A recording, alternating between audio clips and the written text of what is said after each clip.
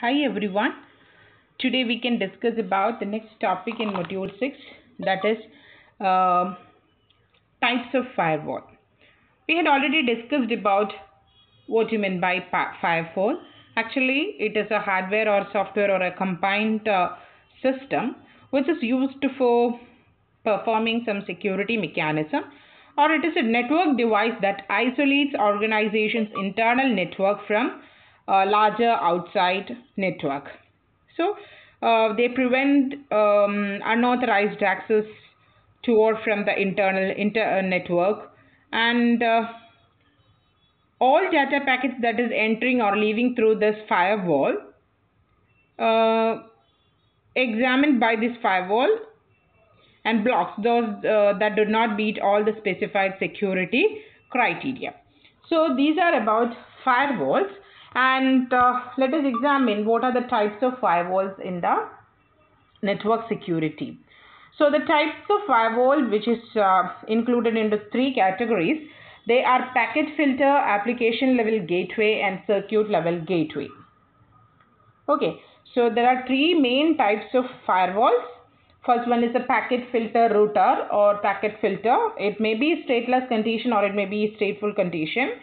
Or second one is an application level gateway, and the third one is a circuit level gateway. So first category is packet filtering router. So this is the structure of a packet filtering router. Actually, this is a router which connects the internet with a private network, and this packet filtering router maintains a security parameter or some security policies are there to check whether that IP packet follows some security criteria or not. Okay. So these are the structure of a packet filtering router, and which applies a set of rules for each incoming IP packet, and then forwards or discards the packet. Actually, the follows two policies. One is a forward policy and another one is discard policy. If the IP packet meets the security policies, security criteria, then it will be forwarded into the internal organization's network. Otherwise, it will be discarded from the firewall itself. So filter packets, packet filtering is going in both directions. Actually, filtering of packet is done in this packet filter router based on some list of rules. So based on that rules, they are matching the fields to the IP or TCP header and follows some forward or discard policies.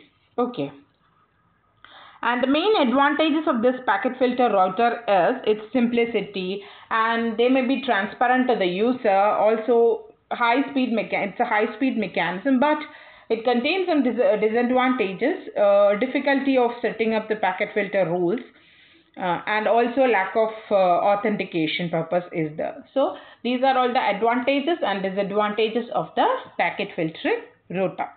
So what do you mean by a firewall? What are the categories of firewall? We have three categories of firewall. One is packet filter router, second one is application level gateway, and the third one is a circuit level gateway. Okay, first we had studied about packet filter router. Here, this packet filtering rules are based on some information contained in the network packet. So, which are all the information is used for filtering rules? First one is the source IP address. That means from where the IP packet is originated, it will be mentioned, and destination IP address. That means where the IP packet is trying to reach. Also, we have to specify the source and destination transport level address, and also some IP protocol field is used for determining the rules of packet filtering. Also, we have to specify the interface. For a route with three or more ports, which interface of the router the packet came from, or which interface of the router the packet is destined. So that should be specified. So based on these parameters, we are determining the rules of the packet filtering router. Next one, application level gateway. So it is more secure than a packet filter. Actually, this application level gateway need only scrutinize a few allowable application. Also, there is a mechanism to log and audit all the incoming traffic at the application level. So actually this application level gateway is performing the features or the functions at application layer. It is acting like a log or audit controller. So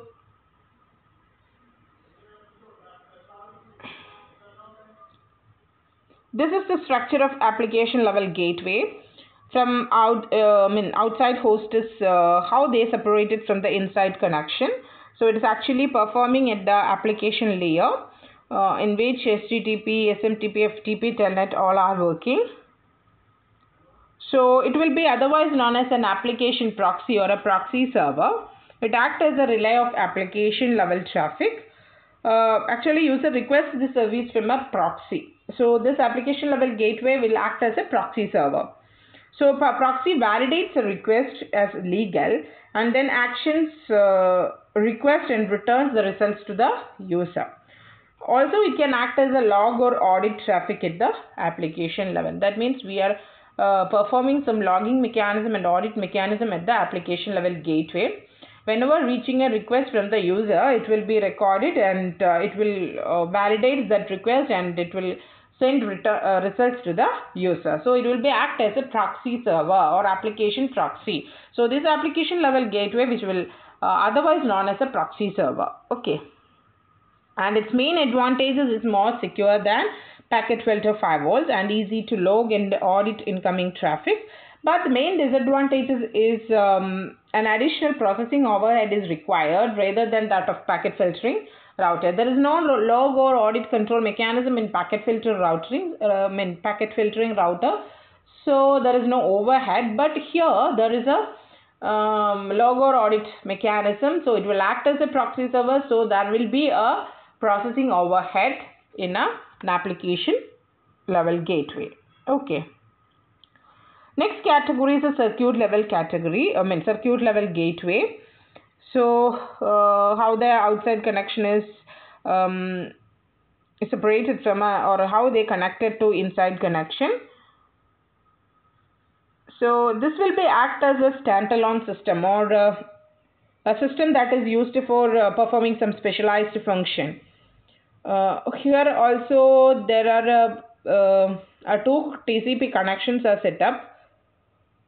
The gateway typically relays TCP segments from one connection to the other without examining the contents. Actually, they are mainly deals with TCP segments. So they are creating or setting some two TCP connections.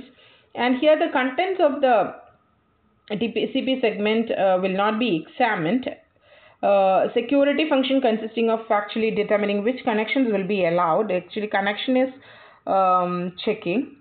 Typically uses a situation in which the system administrator trusts the internal users. Main example for this circuit level gateway is SOX package, which contains some SOX server, SOX client library and SOXified version of the several standard client programs such as FTP and Telnet. So in the case of packet filtering, we are applying some rules. In the case of application level gateway, it will be act as a proxy server. It can log and audit. But in the case of circuit level gateway, it is actually based on checking the connection, not the contents of the message. So applying security mechanism on TCP connections. Here two TCP connections are setting up. So these are all about the three categories of firewall. Okay, they are packet filter router, application level gateway and circuit level gateway. Okay, thank you.